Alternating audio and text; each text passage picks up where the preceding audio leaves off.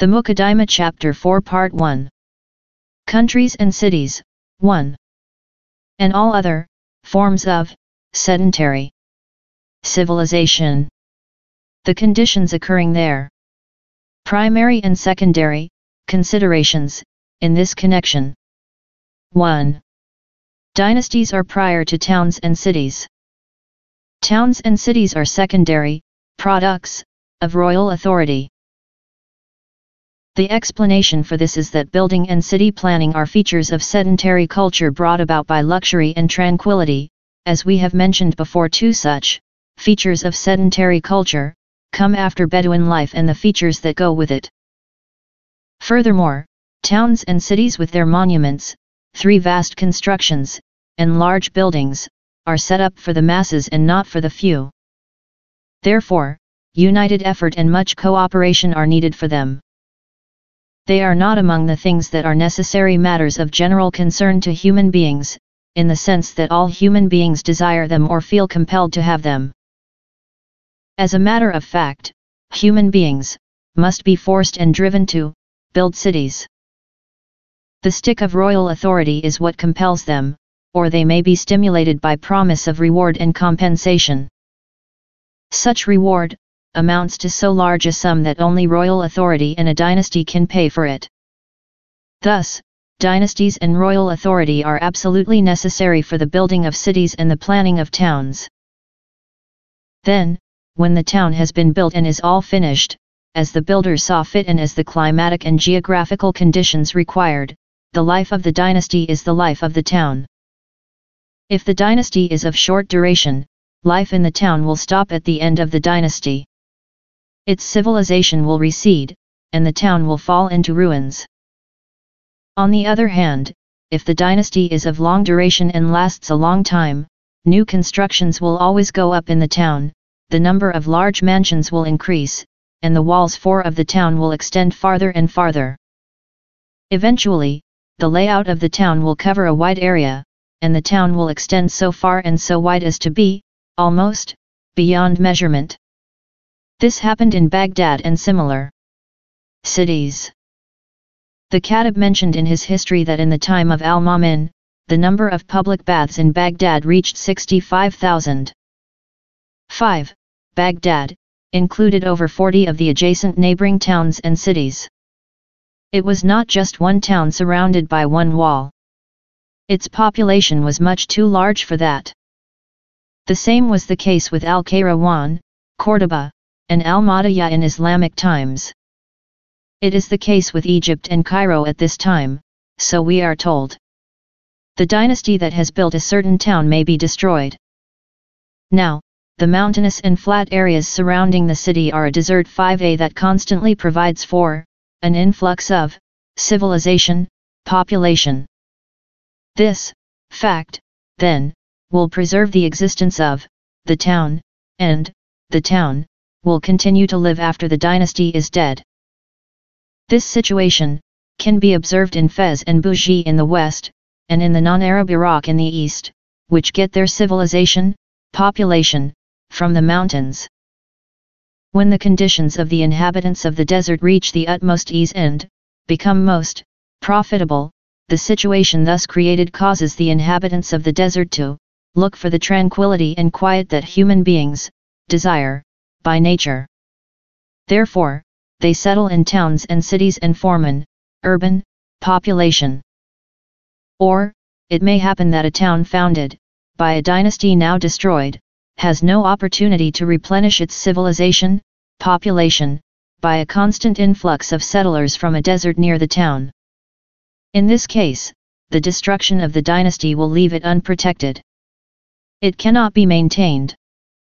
Its civilization will gradually decay, until its population is dispersed and gone.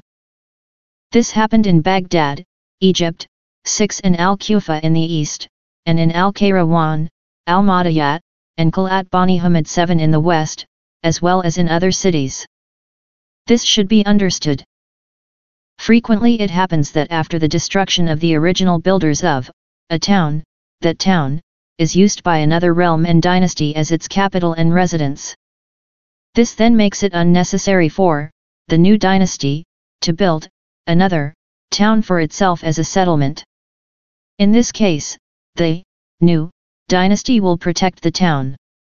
Its buildings and constructions will increase in proportion to the improved circumstances and the luxury of the new dynasty. The life of the new dynasty gives the town another life. This has happened in contemporary Fez and Cairo. This should be considered, and God's secret plans for his creation should be understood. 2. Royal authority calls for urban settlement. This is because, when royal authority is obtained by tribes and groups, the tribes and groups are forced to take possession of cities for two reasons. One of them is that royal authority causes the people to seek tranquility, restfulness, and relaxation, and to try to provide the aspects of civilization that were lacking in the desert. The second reason is that rivals and enemies can be expected to attack the realm, and one must defend oneself against them. A city situated in a district where rivals of the dynasty are found may often become a place of refuge for a person who wants to attack the tribes and groups in authority, and revolt against them and deprive them of the royal authority to which they have aspired. 8. He fortifies himself in the city and fights them from there. Now, it is very difficult and troublesome to overpower a city. 9. A city is worth a great number of soldiers, in that it offers protection from behind the walls and makes attacks difficult, and no great numbers or much power are needed. Power and group support are needed in war only for the sake of the steadfastness provided by the mutual affection tribesmen show each other in battle. The steadfastness of people in a city is assured by the walls of the city. Therefore, they do not need much group support or great numbers for defense. The existence of a city and of rivals who fortify themselves in it thus eats into the strength of a nation desiring to gain control and breaks the impetus of its efforts in this respect. Therefore, if there are cities in the tribal territory of a dynasty, the dynasty will bring them under its control, in order to be safe from any weakening of its power, should the cities fall under control of its rivals. If there are no cities, the dynasty will have to build a new city, firstly, in order to complete the civilization of its realm and to be able to lessen its efforts, and, secondly, in order to use the city as a threat against those parties and groups within the dynasty that might desire power and might wish to resist. It is thus clear that royal authority calls for urban settlement and control of the cities. God has the power to execute his commands. 10. 3. Only a strong royal authority is able to construct large cities and high monuments. We have mentioned this before in connection with buildings and other dynastic monuments. 11. The size of monuments is proportionate to the importance of the various dynasties. The construction of cities can be achieved only by united effort, great numbers, and the cooperation of workers. When the dynasty is large and far-flung, workers are brought together from all regions, and their labor is employed in a common effort. Often, the work involves the help of machines, which multiply the power and strength needed to carry the loads required in building. Unaided, human strength would be insufficient. Among such machines are pulleys 12 and others. Many people who view the great monuments and constructions of the ancients, such as the reception hall of Khosraw, Iwan Kisra, the pyramids of Egypt, the arches of the Malga, at Carthage, and those of Churchill in the Maghrib, think that the ancients erected them by their own, unaided, powers.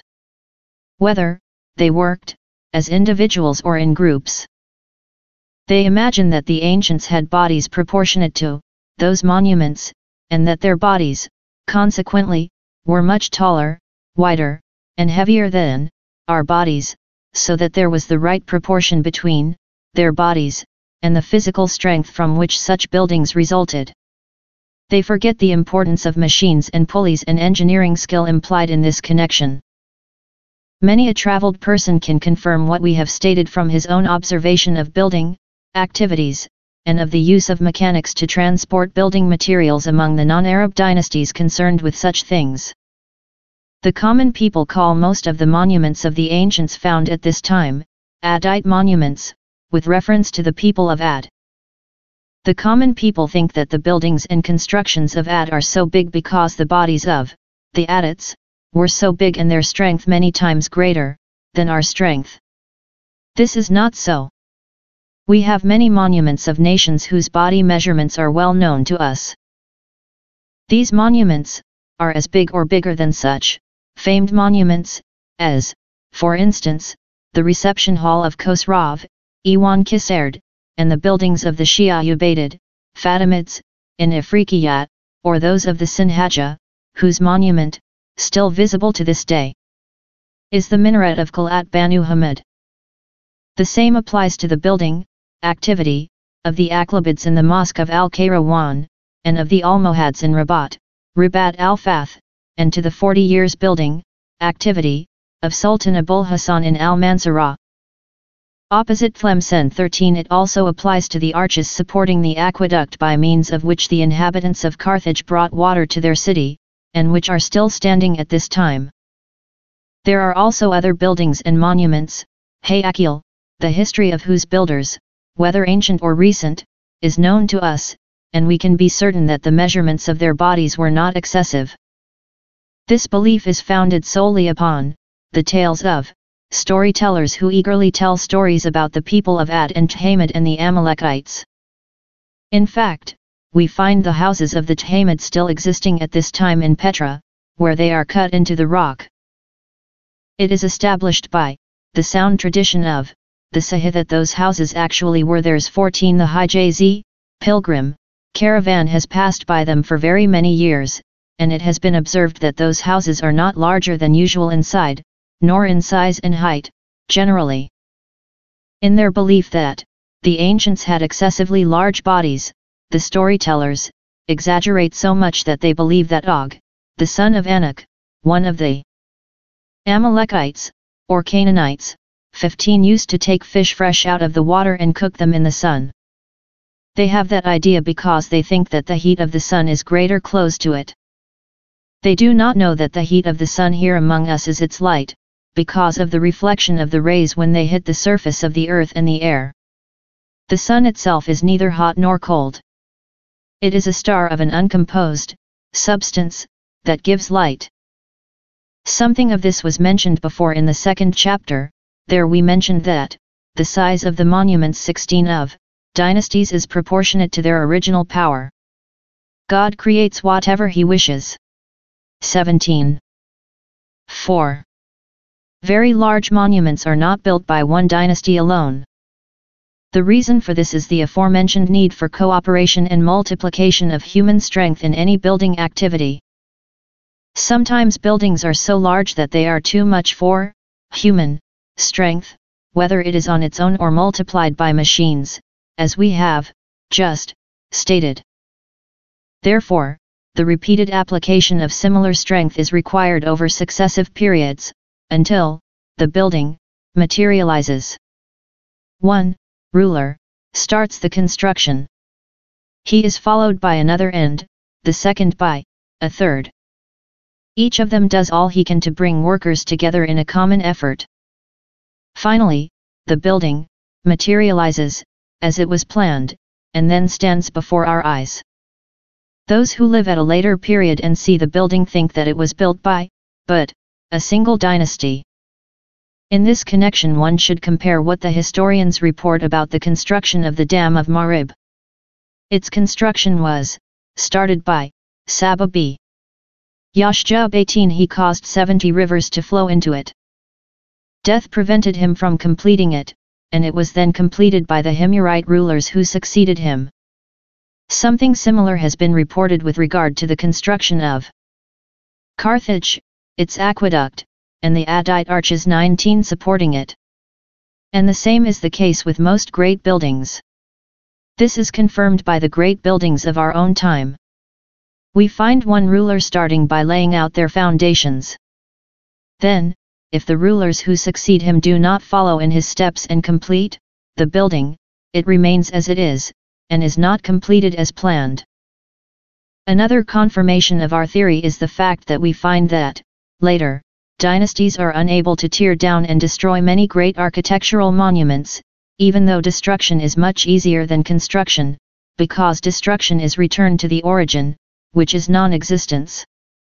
While construction is the opposite of that. 20 Thus, when we find a building that our human strength is too weak to tear down, even though it is easy to tear something down, we realize that the strength used in starting such a monument must have been immense and that the building could not be the monument of a single dynasty.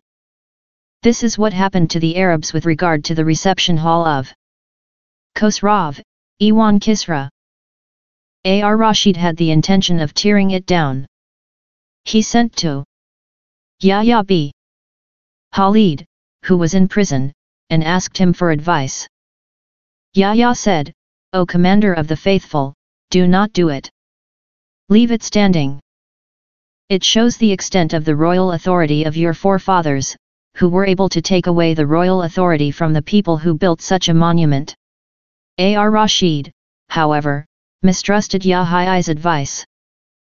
He said that Yahya was motivated by his affection for the non-Arabs and that he, Ar-Rashid, would indeed bring it down. He started to tear it down and made a concerted effort to this effect. He had pickaxes applied to it, and he had it heated by setting fire to it, and he had vinegar poured upon it. Still, after all these efforts, he was unable to tear it down. Fearful of the disgrace involved in his inability to demolish the monument, he sent again to Yahya and asked him for advice, whether he should give up his efforts to tear it down. Yahya replied, "Do not do that. Get on with it, so that it may not be said that the commander of the faithful and ruler of the Arabs was not able to tear down something that non-Arabs had built." Thus, Ar-Rashid recognized his disgrace, and was unable to tear it down. 21 The same happened to Al-Ma'mun in his attempt to tear down the pyramids in Egypt. He assembled workers to tear them down, but he did not have much success. The workers began by boring a hole into the pyramids, and they came to an interior chamber between the outer wall and walls farther inside.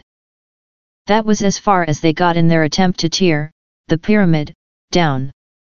Their efforts are said to show to this day in the form of a visible hole. Some think that Al-Ma'mun found a buried treasure between the walls. 22 And God knows better. The same applies to the arches of the Malga, at Carthage, which are still standing at this time. The people of Tunis need stones for their buildings, and the craftsmen like the quality of the stones of the arches of the aqueduct. For a long time, they have attempted to tear them down. However, even the smallest part of the walls comes down only after the greatest efforts. Parties assemble for the purpose. They are a well-known custom, and I have seen many of them in the days of my youth. God has power over everything. 23.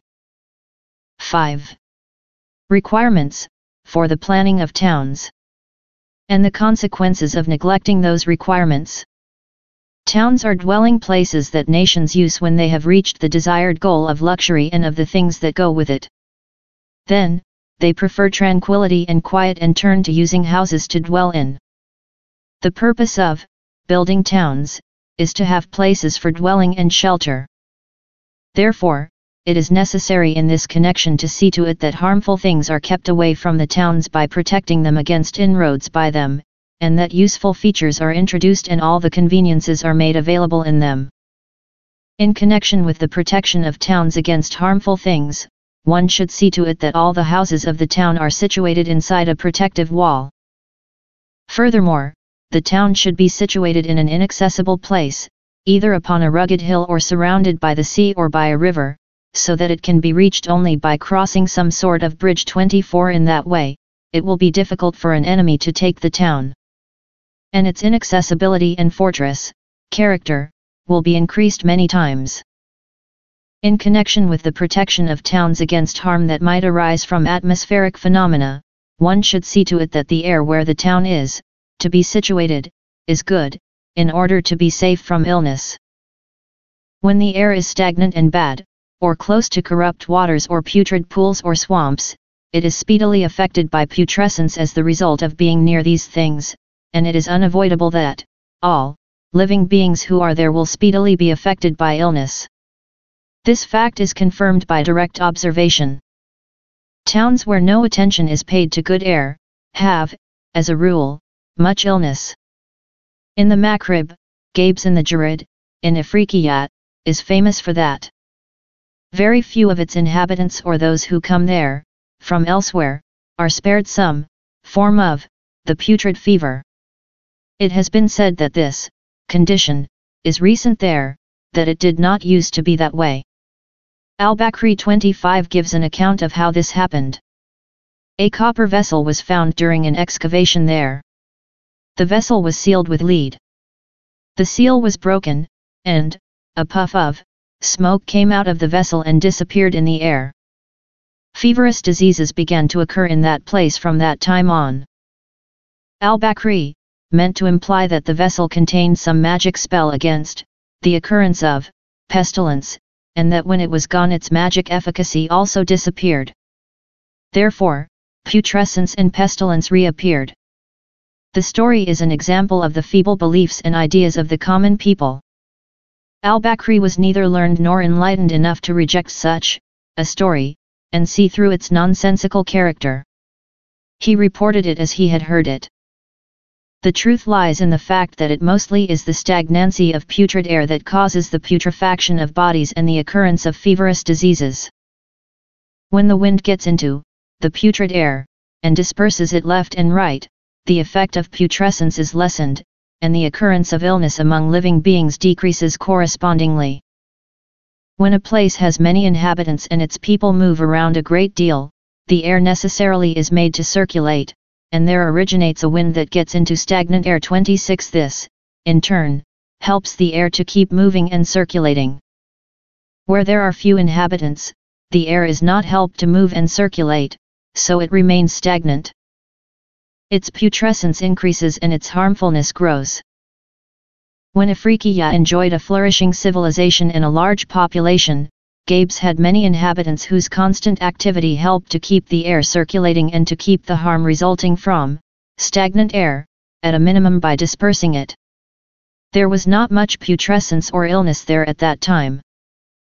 But when the number of inhabitants, in Gabes, became fewer, the air there, which was putrefied through the corruption of the water of the town, became stagnant, and putrescence and the occurrence of disease increased. This is the only correct explanation of the prevalence of feverish diseases in Gabes. We have seen the contrary occur in places founded without regard for the quality of the air. At first they had few inhabitants, and, consequently, the occurrence of disease was high. Then, when the number of inhabitants increased, the situation changed. An example is the royal residence in Fez at this time, which is called the New Town. 27. Many such examples exist in the world. If the reader will examine them, my statements will be found to be correct. As of recent times, 28. The corruption of the air has disappeared in Gabes, and the putrescence no longer exists there. The ruler of Tunis besieged Gabes and cut down the palm grove that surrounded the town. Part of the town was thus opened up, and the surrounding air could circulate and the wines could get into it. Thus, the putrescence disappeared from the air. God governs all affairs. In connection with the importation of useful things and conveniences into towns, one must see to a number of matters. 29. There is the water problem. The place should be on a river, or springs with plenty of fresh water should be facing it. The existence of water near the place simplifies the water problem for the inhabitants, which is urgent. The existence of water will be a general convenience to them. Another utility in towns, for which one must provide, is good pastures for the livestock of the inhabitants. Each householder needs domestic animals for breeding, for milk, and for riding. These animals require pasturage. If the pastures are nearby and good, that will be more convenient for them, because it is troublesome for them to have the pastures far away. Furthermore, one has to see to it that there are fields suitable for cultivation. Grain is the basic food.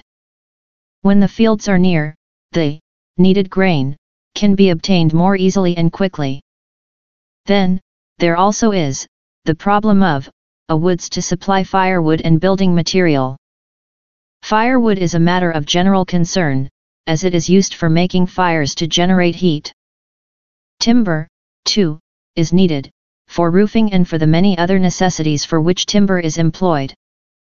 One should also see to it that the town is situated close to the sea, to facilitate the importation of foreign goods from remote countries. However, this is not on the same level with the aforementioned requirements.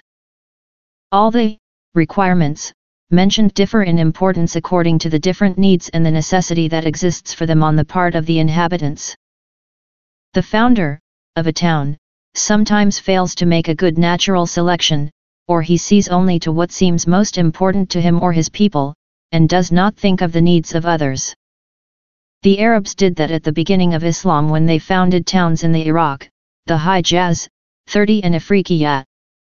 They saw only to what seemed important to them, namely, pastures for their camels and the trees and brackish water suitable to camels.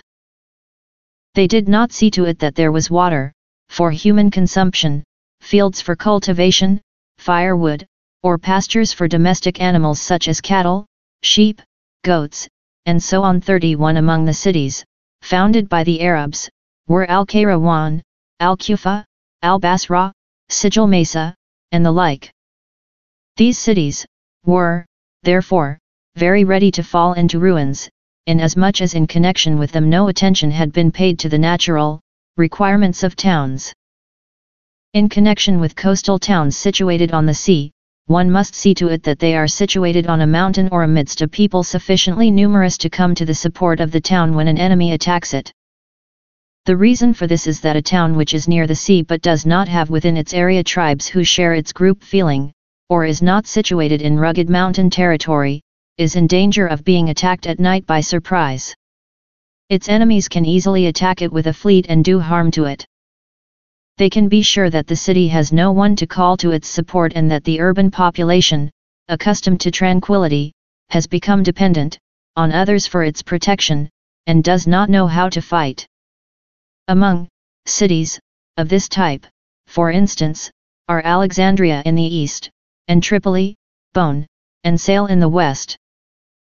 Tribes and groups living nearby, where a call for help or the sounds of fighting can reach them, and roads, too, rugged to be used by those who want to reach the town, built upon a hilltop in mountainous country, constitute the principal defenses of towns against their enemies. The enemies will give up attacking the town. Its rugged situation stops them, and they fear that the town's call for help will be answered. This applies to Ceuta, Bougie, and even to Calo, Alcohol, 32 despite its small size. This should be understood. It may be illustrated by the fact that Alexandria was designated a border city by the Abbasids, although the Abbasid propaganda extended beyond Alexandria to Barca, and Afriqiya. The term border city for Alexandria, expressed, Abbasid, fears that attacks against Alexandria could be made from the sea. Such fears were justified in the case of Alexandria, because of its exposed situation. Its exposed situation probably was the reason why Alexandria and Tripoli were attacked by the enemy in Islamic times on numerous occasions. 6. The mosques and venerated buildings of the world. It should be known that God singled out some places of the earth for special honor. He made them the homes of His worship. People who worship in them receive a much greater reward and recompense than people who worship elsewhere. God informed us about this situation through the tongues of His messengers and prophets, as an act of kindness to His servants and for the purpose of facilitating their ways to happiness. We know from the two Sahihs that the most excellent places on earth 33 are the three mosques of Mecca, Medina, and Jerusalem. Mecca is the house of Abraham. God commanded Abraham to build it and to exhort the people to make the pilgrimage thither. He and his son Ishmael built it, as is stated in the Quran 34. He fulfilled God's commandment in this respect. Ishmael dwelt there with Hagar and the Jurhum tribe, who lived with them, until they both died and were buried in the Hijra 35 of the Kanzaspa. Jerusalem is the house of David and Solomon. God commanded them to build the mosque there and to erect its monuments, Hayakil. Many of the prophets, descendants of Isaac, were buried around it. Medina is the place to which our prophet emigrated when God commanded him to emigrate and to establish the religion of Islam there. He built his sacred mosque in Medina, and his noble burial place is on Medina's soil. These three mosques are the consolation of the Muslims, the desire of their hearts, and the sacred asylum of their religion. There are many well-known traditions about their excellence and the very great reward awaiting those who live near them and pray in them. We shall give, in the following pages, some references to the history of the origin of these three mosques and tell how they gradually developed and eventually made their full-fledged appearance in the world. Mecca is said to have originated when Adam built it opposite the much-frequented house. 36 later on, Mecca was destroyed in the flood. There is no sound historical information in this connection on which one may rely. The information is merely derived from the indication in the verse of the Quran, and when Abraham raised the foundations of the house. 37. Then, God sent Abraham, whose story and that of his wife Sarah and her jealousy of Hagar are known. God revealed to Abraham that he should 38 separate from Hagar and exile her together with her son Ishmael to Paran, the mountains of Mecca beyond Syria and Allah. Abraham sent her out there, and she reached the place of the house. There, she became thirsty, and God in his kindness caused the water of the well of Zamzam to gush forth for Hagar and Ishmael. He also caused a group of Jurhumites to pass by them. They took in Hagar and Ishmael and dwelt with them around the Zamzam, as is well known and stated in its proper place. Ishmael built a house for shelter where the Kanzaspa is situated. He built a circular hedge of doom palms around it and turned it into an enclosure for his sheep and goats. Abraham came several times from Syria to visit him. On his last visit, he was ordered to build the Kanzaspa on the site of the enclosure. He built it with the help of his son Ishmael.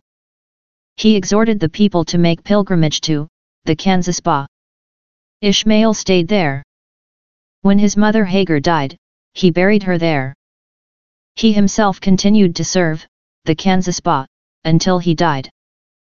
He was buried next to his mother Hagar, and his descendants took charge after him of the affairs of the house together with their maternal uncles from the Jurhum. Then, after them, there came the Amalekites. The situation remained unchanged. 39. People eagerly came there from all directions. There were all kinds of people, descendants of Ishmael as well as others, from near and far. It has been reported that the Tubas used to make the pilgrimage to the house and to venerate it. It has also been reported that the Tuba called Tiban Azad Abu Karab 40 clothed it with curtains and striped Yemenite cloth and ordered it cleaned and had a key made for it. It has furthermore been reported that the Persians used to make pilgrimage to it and present sacrificial gifts to it. The two golden gazelles that Abdul Muttalib found when the Zamzam was excavated are said to have been one of the sacrificial gifts presented to the Kanzaspa by the Persians. 41. The Jurhum, as descendants of the maternal uncles of the children of Ishmael, continued their administration of the house after them. Eventually, the Huza'a ousted them and remained there after them, as long as God wanted them to remain. Then, the descendants of Ishmael became numerous and spread. They branched out into the Kinana, who, in turn, branched out into the Quraysh and others. The administration of the Kanzaspa by the Huza'a deteriorated. The Quraysh took it away from them. They ousted them from the house and took possession of it themselves. Their chief at the time was Quzib Kilab. He rebuilt the house and gave it a roof of doom palm and date palm boughs.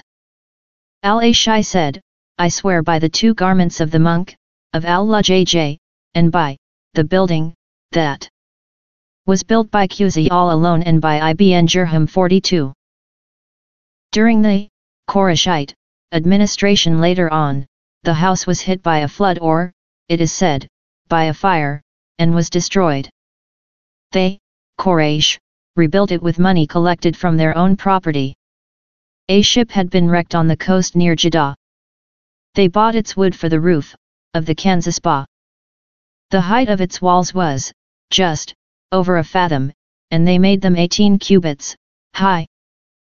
The door had been level with the ground, and they raised it just above 1 fathom in height, so that flood waters could not enter it. They did not have enough money to finish it. Therefore, they shortened its foundations, and omitted 6 cubits and 1 span. That area, they surrounded with a low wall. In making the circumambulation of the Kanzaspa, one keeps outside this wall. This area is the Hijr. The house remained in this state until Ibn Zubayr, who wanted to be caliph, fortified himself in Mecca. The armies of Yazid b. Muawiyah, under al-Husayn b. Numair as-Sakuni, advanced against him 43 in the year 64-683. The house was set afire, it is said, by means of naphtha, which the armies of Yazid shot against Ibn Zubayr. Its walls began to crack. Ibn Zubayr had it torn down and rebuilt it most beautifully. There was a difference of opinion among the men around Muhammad with regard to the manner in which the Kanzaspa was to be reconstructed. Ibn Zubayr argued against the others with the following remark, which the Messenger of God had made to Aisha: "If your people had not but recently been unbelievers, I would have restored the house on the foundations of Abraham and I would have made 2 doors for it, an eastern and a western one." 44. Ibn Zubayr, therefore, tore it down and laid bare the foundations of Abraham. He assembled the great personalities and dignitaries of Mecca to look at them. Ibn Abbas advised him to think of preserving the Qibla for the people during the reconstruction.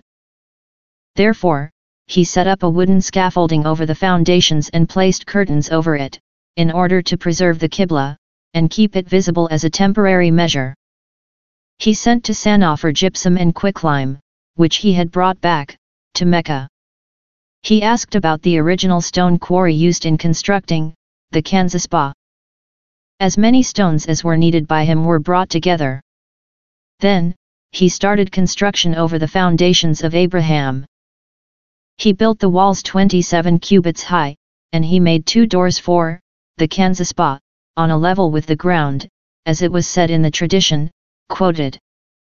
He made floors and wall coverings of marble for the Kanzaspa, and he had keys and doors of gold fashioned for it. Later on, in the days of Abd al-Malik, al-Hajjaj came to besiege Ibn Zubayr. He bombarded the mosque from mangonels until its walls cracked. After Ibn Zubayr's defeat, al-Hajjaj consulted Abd al-Malik concerning Ibn Zubayr's reconstruction of the house and additions to it. Abd al-Malik ordered him to tear it down and rebuild it upon the foundations of the Quraysh. The Kanzaspa has this appearance today. It is said that he, Abd al-Malik, regretted his action when he learned that Ibn Zubayr's transmission of the tradition of Aisha was a sound one. He said, "I wish I had left it to Abu Qubayb, Ibn Zubayr, to rebuild the house as he had undertaken to do it." 45. Al-Hajjaj tore down 6 cubits and a span of the Kanzaspa, where the Hijr is, and rebuilt the Kanzaspa upon the foundations of the Quraysh. He walled in the western door and that part of the eastern door that today is below the threshold. He left the rest entirely unchanged. The whole building as it now stands is the building of Ibn Zubayr. In the wall, between his building and that of al-Hajjaj, one can distinctly see a crack in the wall where the 2 buildings are connected. The one construction is separated from the other by a crack in the wall, originally 1 finger wide, now repaired. There is a weighty problem here. The situation described is in disagreement with what the jurists say relative to circumambulation, of the Kanzaspa. The person who makes the circumambulation must be careful not to lean over the Shadarwan understructure 46 running underneath the foundation walls. Were he to do so, his circumambulation would be inside the house. This restriction is based upon the assumption that the walls cover only a part of the foundations, a part that is not covered by the walls being where the Shadarwan understructure is. The jurists also state with regard to kissing the black stone, that the person who makes the circumambulation must straighten up again when he has kissed the black stone, lest part of his circumambulation be inside the house. Now, if all the walls belong to the building of Ibn Zubayr, which was erected upon the foundations of Abraham, how could there occur what, the jurists say could occur, namely, that unless due caution is practiced, part of the circumambulation might fall inside the Kanzaspa. There is no escape from the difficulty, except by assuming one of two alternatives. Al-Hajjaj may have torn down the whole and rebuilt it, as a number of persons have reported, but not covered the whole of Ibn Zubayr's foundation. However, this assumption is refuted by the crack visible between the two buildings and the differences of technical detail between the upper and lower parts.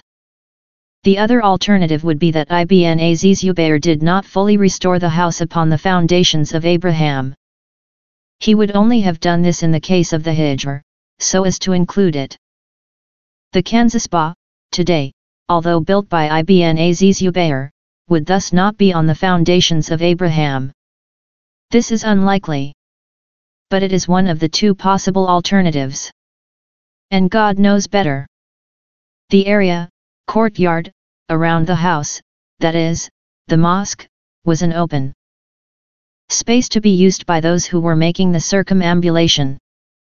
In the days of the Prophet and his successor, Abu Bakr, there were no walls surrounding it. Then the number of people, who made pilgrimage to the Kanzaspa, increased. Umar bought the adjacent houses and had them torn down, and added their sites to the mosque area. He surrounded it with walls less than a fathom high. The same was done, successively, by Uthman, Ibn Zubayr, and Al-Walid b. Abd al-Malik. The latter rebuilt the mosque with marble columns. Al-Mansur and his son and successor Al-Mahdi added to it.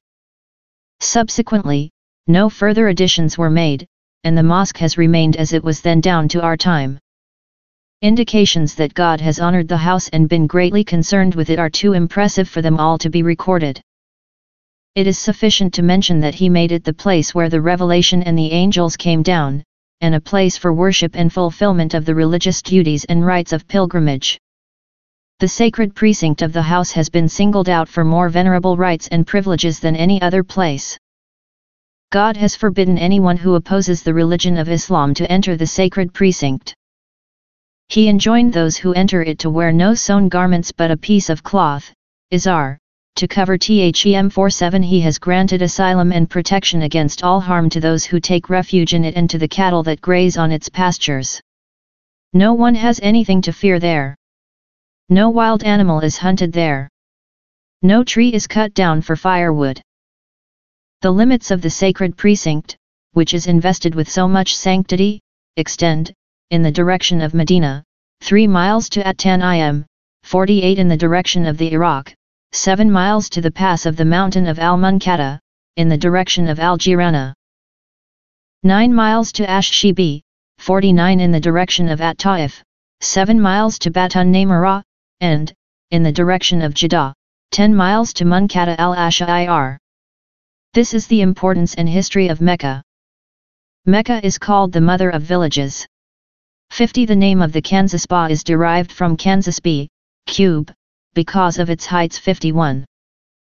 Mecca is also called Baka. 52. Al-Asma'i 53 says, it is called Baka, because the people squeezed, Baka, that is, pushed each other toward it.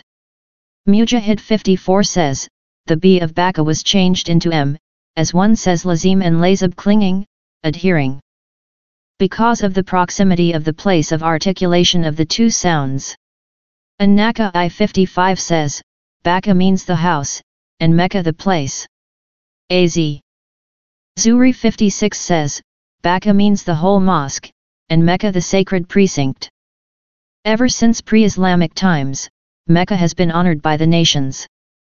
Their rulers sent property and treasures there. This was done, for instance, by the Persian emperor, Khosrav, and others. The story of the swords and the two gazelles that Abd al-Muttalib found when the Zamzam was excavated is well known. 57. During the conquest of Mecca, the Messenger of God found in the cistern there 70,000 ounces of gold, which were gifts to the house by the rulers of the foreign nations. Their value was 2 million dinars of a weight of 200 hundredweight. Ali b. Abi Talib told Muhammad that he should use the money for his war, but Muhammad did not do that. He, Ali, later on mentioned the same thing to Abu Bakr, but he could not move him. This is stated by Al-Azraq 58 in Al-Bukhari. There is the following story with a chain of transmitters going back to Abu Wa'il, 59, who said, I was with Shayba b. Uthman 60. He said, Umar b. Al-Khattab was with me. He said, my intention is not to leave any gold or silver in Mecca, but I shall distribute it among the Muslims. I replied, you will not do that. He asked, why? I said, because it was not done by your two masters, Sahib. He said, they are the two men who must be taken as models. The story was, also, published by Abu Dawud and Ibn Majah 61. The money remained, in Mecca, up to the time of the disturbance caused by Al-Aftaz, that is, Al-Hussein b. Al-Hassan b. Ali b. Ali Zain al-Abidin, in the year 199-815-62 when Al-Aftaz conquered Mecca. He went to the Kanzaspa and took everything that was in the treasury. He said, what would the Kanzaspa do with that money? It lies there unused. We are more entitled to use it for our war, than is the Kanzaspa to hold it. So he took it out and used it. Since then, there has been no treasure in the Kanzaspa. Jerusalem is the most remote mosque. 63. It began in the time of the Sabians as the site of a temple to Venus. The Sabians used oil as a sacrificial offering and poured it upon the rock that was there. The temple of Venus was later on totally destroyed. The children of Israel, when they took possession of Jerusalem, used it as the Qibla for their prayers. This happened in the following manner: Moses led the children of Israel out of Egypt, in order to give them possession of Jerusalem, as God had promised to their father Israel and his fathers Isaac and Jacob 64 before him. Now, while they were staying in the desert, God commanded Moses to use a tabernacle 65 of acacia wood, whose measurements, description, effigies, hayakil, 66 and statues were indicated to Moses in a revelation. The tabernacle was to contain an ark, a table with plates, and a candelabrum with candles, and Moses was to make an altar for sacrifices. All this is very fully described in the Torah. Moses made the tabernacle and placed in it the Ark of the Covenant, that is, the ark in which were kept the tablets fashioned in replacement of the tablets that had been sent down with the 10 Commandments and had been broken, and he placed the altar near it. God told Moses that Aaron should be in charge of the sacrifices. The Israelites set up the tabernacle among their tents in the desert. They prayed to it, offered their sacrifices upon the altar in front of it, and went there in order to receive revelations. When they took possession of Syria, 67, they deposited it in Gilgal in the Holy Land between Benjamin and Ephraim. The tabernacle remained there 14 years, for 7 years of war, and for 7 years after the conquest, when the country was being divided. When Joshua died, the Israelites transferred it to Shiloh, close to Gilgal, and surrounded it with walls.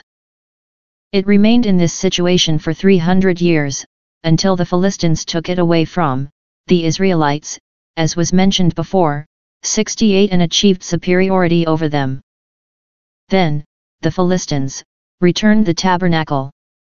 After the death of Eli the priest, the Israelites transferred the tabernacle to Nob. Later on, in the days of Saul, it was transferred to Gibeon 69 in the land of Benjamin. When David became ruler, he transferred the tabernacle and the ark to Jerusalem. He made a special tent for it, and placed it upon the rock. The tabernacle remained the Qibla of the Israelites.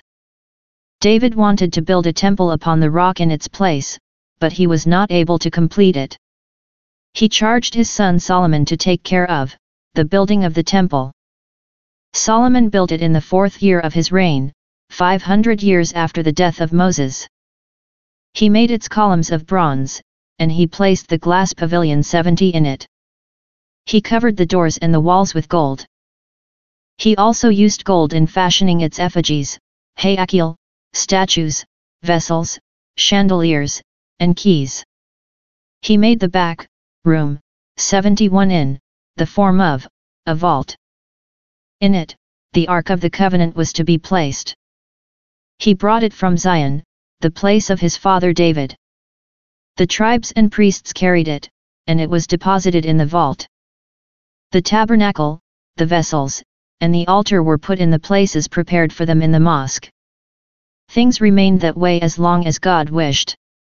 Later on, the temple was destroyed by Nebuchadnezzar, 800 years after its construction. Nebuchadnezzar burned the Torah and the staff of Moses, melted the effigies, hayakil, and scattered the stones. Later on, the Persian rulers permitted the children of Israel to return.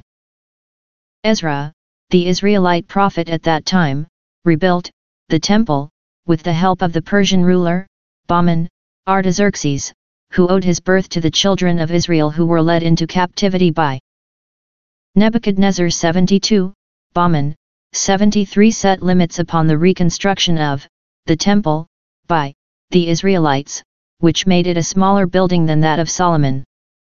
The Israelites did not go beyond that plan. The 74 vaulted halls underneath the temple in 2 superimposed stories, the columns of the upper story of which rest upon the vault of the lower story, are thought by many people to have been Solomon's stables. This is not so. The vaulted halls were built in order to avoid any contamination of the temple in Jerusalem. According to Jewish law, something unclean that is deep down in the earth and separated from the surface by a layer of earth, so that a straight line would connect the unclean object in the earth with the object on the surface, could be suspected of making the object on the surface unclean. And a suspicion has the same implication as a fact in Jewish legal opinion. Therefore, the Israelites built these vaulted halls in this form, with the columns of the upper 75 hall resting upon the vaults of the lower, so that there would be no straight line between the object underground and the object upon the surface, along which contamination could spread. And thus any suspicion of the contamination of the temple was avoided. This makes for greater ritual cleanliness and holiness for the temple. 76. Then, the Greek, Persian, and Roman rulers successively had control over the children of Israel. During that period, a flourishing royal authority was enjoyed by the children of Israel and exercised by the Hasmoneans, who were Jewish priests. The Hasmoneans, in turn, were succeeded by Herod, a relative of theirs by marriage, and by his children. Herod rebuilt the temple in Jerusalem very splendidly, after the plan of Solomon. He completed it in 6 years.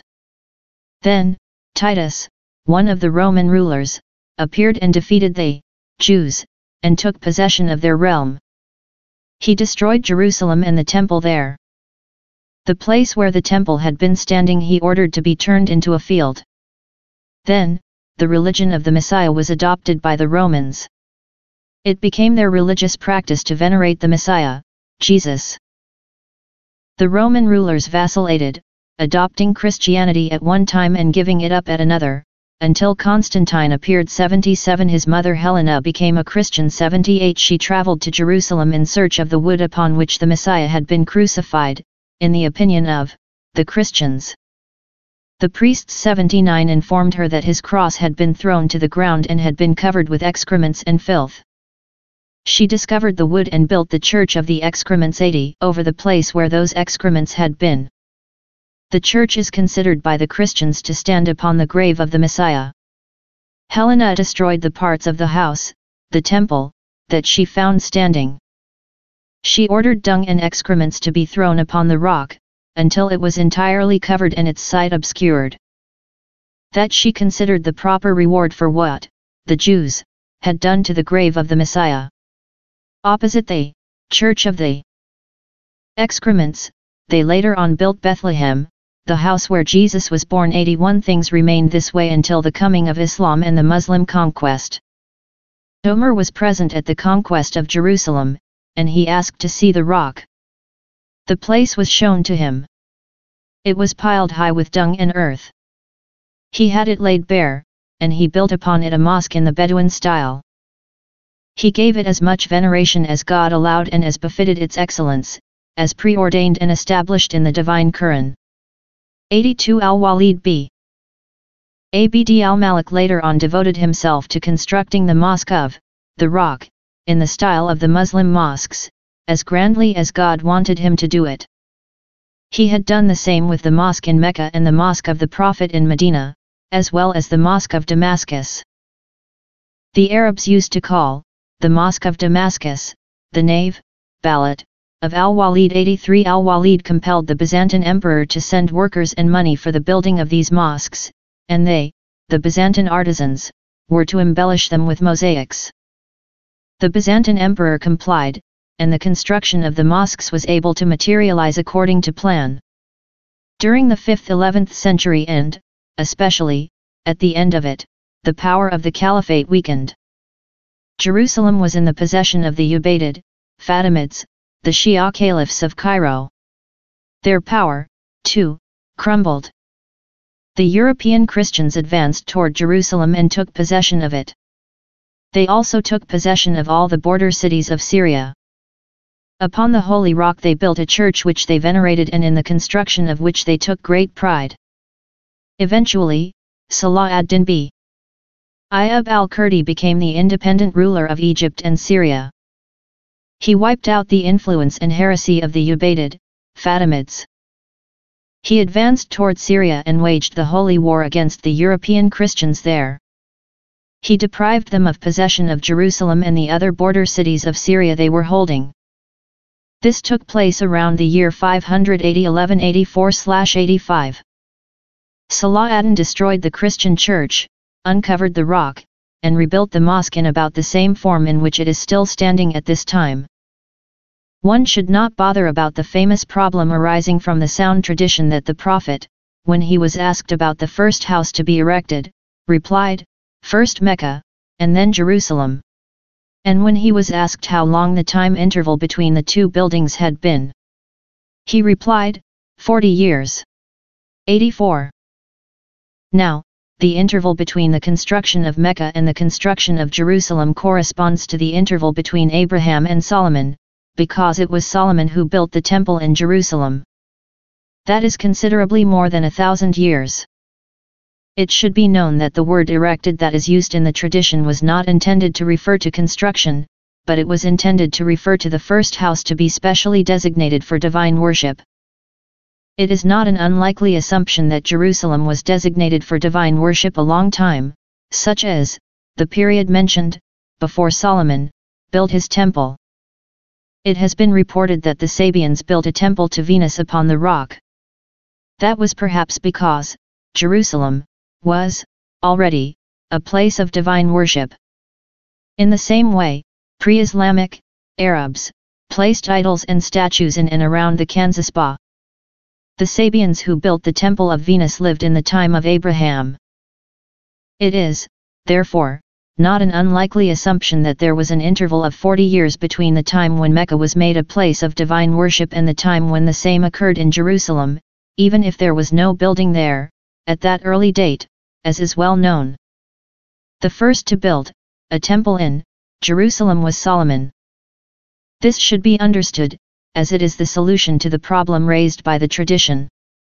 Medina, a city that was, originally, called Yathrib, was built by Yathrib b. Mala'il, Mahalalel, an Amalekite, and named after him. The children of Israel took Medina away from the Amalekites, together with the other parts of the Hijaz of which they took possession. Then, the Aws and the Hazraj, descendants of Kala 85 who belonged to the Ghassanids, settled as neighbors of the children of Israel in Arabia, and took Medina and its castles away from them. Because of God's preordained concern for Medina, the Prophet was commanded to emigrate there, and he did so in the company of Abu Bakr. The men around him followed him. He settled there and built his mosque and his houses in the place God had prepared for that purpose, and had predestined since eternity for that honor. The descendants of Kala received him hospitably and helped him. Therefore, they were called the Helpers, Al-Ansar. Islam spread from Medina and eventually gained the upper hand over all other organizations. Muhammad defeated his own people. He conquered Mecca and took possession of it. The Helpers thought that he would now move away from them and return to his own country. 86 This thought weighed upon them. However, the messenger of God addressed 87 them and informed them that he would not move. Thus, when he died, he was even buried in Medina. In praise of Medina's excellence, there exist sound traditions, as everybody knows. Scholars disagree as to whether Medina should be considered as more excellent than Mecca. Malik expressed himself in favor of Medina, because he accepted the clear statement to that effect on the authority of Rafi b. Khudayoi, 88, which said that the Prophet had said, Medina is better than Mecca. This tradition was transmitted by Abd al-Wahhab 89 in the Ma'ana. There are other such traditions, the explicit wording of which indicates the same thing. Abu Hanifa and Ash-Shafi'i were of a different opinion. At any rate, Medina comes right after the sacred mosque of Mecca. The hearts of people everywhere long for it. One should see how, through God's preordained concern for them, these venerated mosques are gradated in their excellence, and one should understand God's secret plans with regard to His creation and the well-considered gradation He established for the affairs of the religion and the world. We have no information about any mosque on earth other than these three, save for stories about the Mosque of Adam on the Indian island of Ceylon. But there exists no well-established information about that mosque upon which one may rely. The ancient nations had mosques which they venerated in what they thought to be a spirit of religious devotion. There were the fire temples of the Persians and the temples of the Greeks and the houses of the Arabs in the Hijaz, which the Prophet ordered destroyed on his raids. Al-Masudi mentioned some of them. 90 We have no occasion whatever to mention them. They are not sanctioned by a religious law. They have nothing to do with religion. No attention is paid to them or to their history. In connection with them, the information contained in historical works is enough.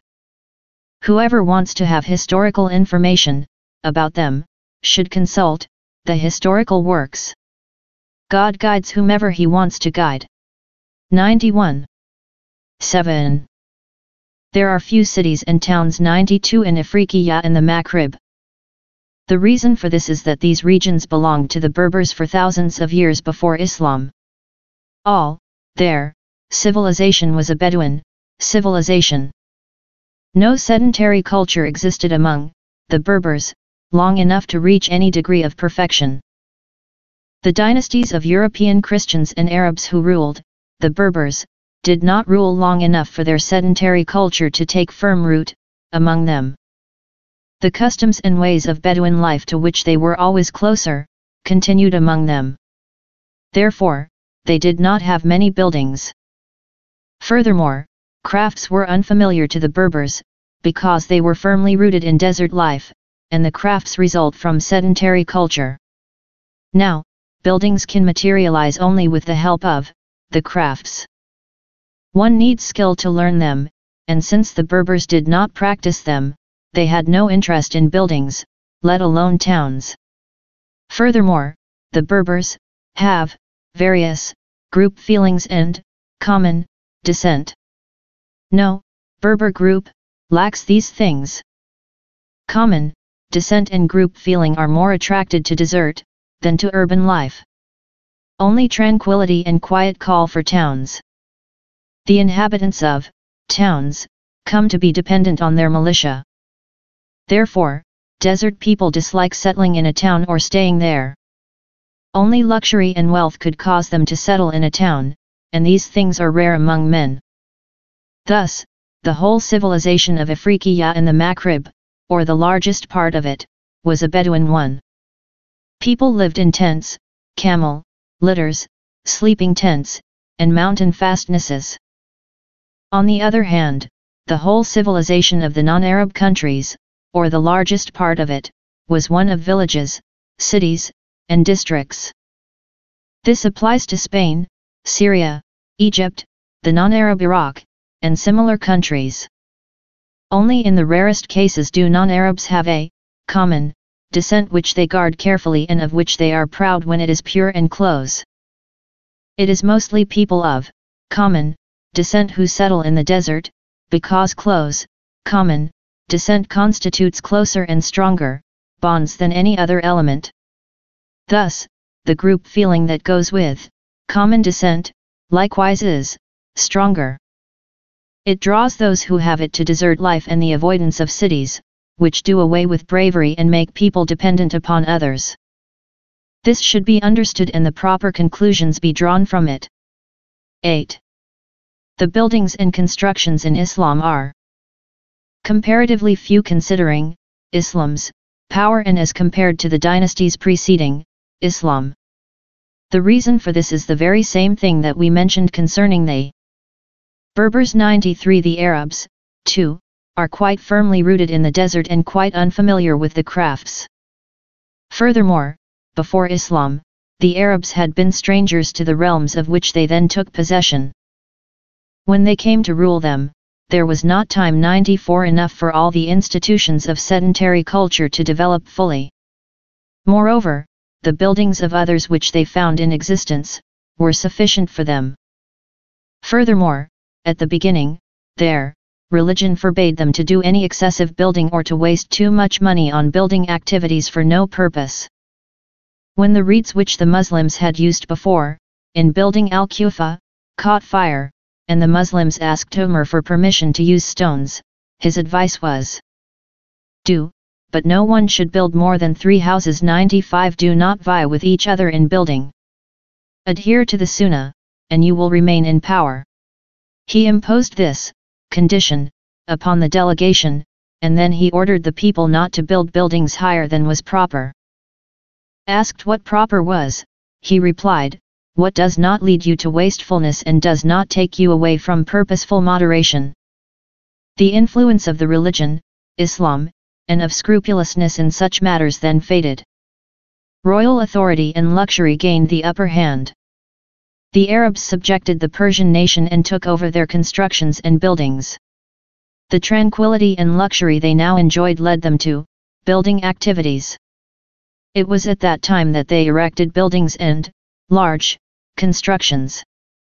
But that also was the period close to the destruction of the dynasty. There was only a little time left for extensive building activities and town and city planning. This had not been the case with other nations. The Persians had had a period of thousands of years. The same was the case with the Copts, the Nabateans, and the Romans, Byzantines, Rum, as well as the first Arabs, Ad and Hamid, the Amalekites, and the Tubas. They had a great deal of time, and the crafts became firmly established among them. Thus, their buildings and monuments were more numerous and left a more lasting imprint than the buildings of the Muslim Arabs. Upon close scrutiny, this will be found to be as I have stated. God inherits the earth and whomever is upon it. 9. Buildings erected by Arabs, with very few exceptions, quickly fall into ruins. The reason for this is the Bedouin attitude and unfamiliarity with the crafts, as we have mentioned before. 96. Therefore, the buildings of the Arabs are not solidly built. There may be another aspect, more pertinent to the problem. That is, as we have stated, 97 that the Arabs pay little attention in town planning to making the right choice with regard to the site of the town, the quality of the air, the water, the fields, and the pastures belonging to it. Differences with respect to these things make the difference between good and bad cities as regards natural civilization. The Arabs have no interest in these things. They only see to it that they have pastures for their camels. They do not care whether the water is good or bad, whether there is little or much of it. They do not ask about the suitability of the fields, the vegetable plots, and the air, because they are used to moving about the country and importing their grain from remote places. In the desert the winds blow from all directions, and the fact that the Arabs travel about guarantees them wines of good quality. Wines turn bad only when people settle and stay in one place, and there are many superfluities there. One may cite the Arabs' planning of Al-Kufa, Al-Basra, and Al-Qayrawan. All they looked for when planning those cities was pasturage for their camels and nearness to the desert and the caravan routes. Thus, those cities do not possess a natural site. They had no sources from which to feed their civilization, population, later on. Such a source must exist if civilization is to continue. As we have stated before, 98 the sites of those cities were not naturally suited for settlement. They were not situated in the midst of nations capable of repopulating them, once their original population started to disintegrate. At the first intimations of the disintegration of Arab power and of the disappearance of the group feeling that protected them, those cities fell prey to ruin and disintegration and were as if they had never been. God decides, and no one can change his decision. 99. 10. The beginnings of the ruin of cities. It should be known that when cities are first founded, they have few dwellings and few building materials, such as stones and quicklime, or the things that serve as ornamental coverings for walls, such as tiles, marble, mosaic, jet, 100 shells, mother of pearl, and glass. Thus, at that time, the buildings are built in Bedouin style, and the materials used for them are perishable. Then, the civilization of a city grows and its inhabitants increase in number. Now the materials used for building increase, because of the increase in available labor and the increased number of craftsmen. This process goes on until the city reaches the limit in that respect, as was discussed before. The civilization of the city then recedes, and its inhabitants decrease in number. This entails a decrease in the crafts. As a result, good and solid building and the ornamentation of buildings are no longer practiced. Then, the available labor decreases, because of the lack of inhabitants. Materials such as stones, marble, and other things, are now being imported scarcely at all, and building materials become unavailable. The materials that are in the existing buildings are reused for building and refinishing. They are transferred from one construction to another, since most of the large constructions, castles, and mansions stand empty as the result of the scarcity of civilization, population, and the great decrease in population, as compared with former times. The same materials continue to be used for one castle after another and for one house after another, until most of it is completely used up. People then return to the Bedouin way of building. They use adobe instead of stone and omit all ornamentation. The architecture of the city reverts to that of villages and hamlets. The mark of the desert shows in it. The city then gradually decays and falls into complete ruin, if it is thus destined for it. This is how God proceeds with his creatures. 11. With regard to the amount of prosperity and business activity, in them, cities and towns differ in accordance with the different size of their civilization, population. The 101 reason for this is that, as is known and well established, the individual human being cannot by himself obtain all the necessities of life. All human beings must cooperate to that end in their civilization. 102 But what is obtained through the cooperation of a group of human beings satisfies the need of a number many times greater than themselves. For instance, no one, by himself, can obtain the share of the wheat he needs for food. But when 6 or 10 persons, including a smith and a carpenter to make the tools, and others who are in charge of the oxen, the plowing of the soil, the harvesting of the ripe grain, and all the other agricultural activities, undertake to obtain their food and work toward that purpose either separately or collectively, and thus obtain through their labor a certain amount of food, that amount will be food for a number of people many times their own. The combined labor produces more than the needs and necessities of the workers.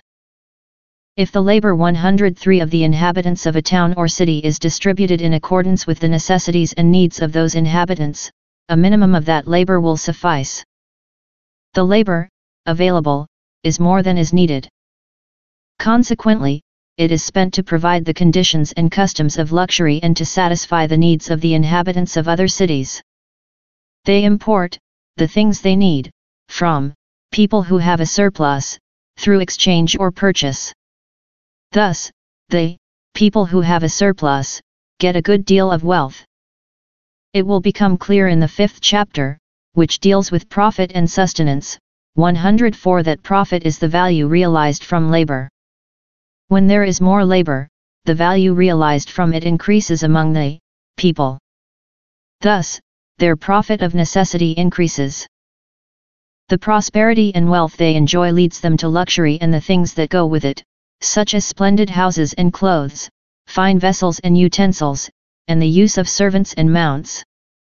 All these things involve activities that require their price. 105 And skillful people must be chosen to do them and be in charge of them. As a consequence, industry and the crafts thrive. The income and the expenditure of the city increase. Affluence comes to those who work and produce these things by their labor. When civilization, population, increases, the available labor again increases. In turn, luxury again increases in correspondence with the increasing profit, and the customs and needs of luxury increase. Crafts are created to obtain luxury products. The value realized from them increases, and, as a result, profits are again multiplied in the town. Production there is thriving even more than before. And so it goes with the second and third increase. All the additional labor serves luxury and wealth, in contrast to the original labor that served the necessities of life. The city that is superior to another in one aspect of civilization, that is, in population, becomes superior to it also by its increased profit and prosperity and by its customs of luxury which are not found in the other city. The more numerous and the more abundant the civilization, population, in a city, the more luxurious is the life of its inhabitants in comparison with that of the inhabitants of a lesser city. This applies equally to all levels of the population, to the judges of the one city, compared with the judges of the other city, to the merchants of the one city, compared with the merchants of the other city, and, as with the judges and merchants, so with the artisans, the small businessmen, emirs, and policemen. This may be exemplified, for instance, in the Maghrib, by comparing the situation of Fez with other Maghribi cities, such as Bougie, Tlemcen, and Ceuta. A wide difference, both in general and in detail, will be found to exist between them and Fez. The situation of a judge in Fez is better than that of a judge in Tlemcen, and the same is the case with all other population groups.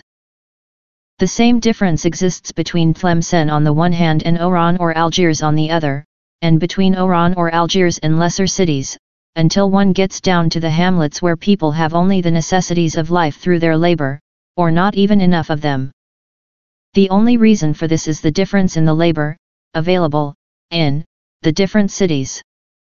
They all are a sort of market for their labor products, and the money spent in each market corresponds to the volume of business done in it. The income of a judge in Fez suffices for his expenditures, and the same is the case with a judge in Tlemcen. Wherever income and expenditure, combined, are greater, conditions are better and more favorable. Income and expenditure are greater in Fez, since its production thrives because of luxury requirements there. Therefore, greater opulence exists in Fez. The same applies to Oran, Constantine, Algiers, and Biskra, until, as we have stated, one gets down to the cities whose labor does not pay for their necessities. They cannot be considered cities. They belong to the category of villages and hamlets. Therefore, the inhabitants of such small cities are found to be in a weak position and all equally poor and indigent, because their labor does not pay for their necessities and does not yield them a surplus which they can accumulate as profit. They have no increasing profit. Thus, with very few exceptions, they are poor and needy. This can, even, be exemplified by the condition of the poor and the beggars. A beggar in Fez is better off than a beggar in Tlemcen or Oran. I observed beggars in Fez who, at the time of the sacrifices, of the Eid festival, begged for enough to buy their sacrificial animals. I saw them beg for many kinds of luxuries and delicacies such as meat, butter, cooked dishes, garments, and utensils, such as sieves and vessels. If a beggar were to ask for such things in Tlemcen or Oran, he would be considered with disapproval and treated harshly and chased away. At this time, we hear astonishing things about conditions in Cairo and Egypt as regards luxury and wealth in the customs of the inhabitants there. Many of the poor in the Maghrib even want to move to Egypt on account of that and because they hear that prosperity in Egypt is greater than anywhere else.